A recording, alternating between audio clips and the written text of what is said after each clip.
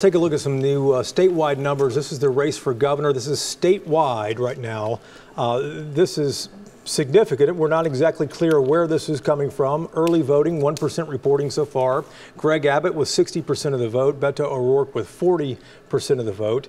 Abbott leads by 52,000. Just quick context on that. You know, he's led every single poll. Here's the race we were just talking about a moment ago. This too is the early vote. These are statewide numbers. Ken Paxton, the incumbent attorney general running for his third term. He's from Collin County. He is ahead by 45,000 votes ahead of Rochelle Garza in that race. And I'm curious whether we have any for lieutenant governor with Dan Patrick and Mike Collier here. 4 years ago, this race ended up being a 5-point race, I believe. And with you know, the early vote in right now, at least from part of the state, there's a 17-point difference right here. Dan Patrick leading 46,000 votes here as we go, 21 minutes after polls have closed across most of the state. I don't think those are the early voting numbers because the total on those numbers was about 300,000, whereas the early voting numbers should be in the millions.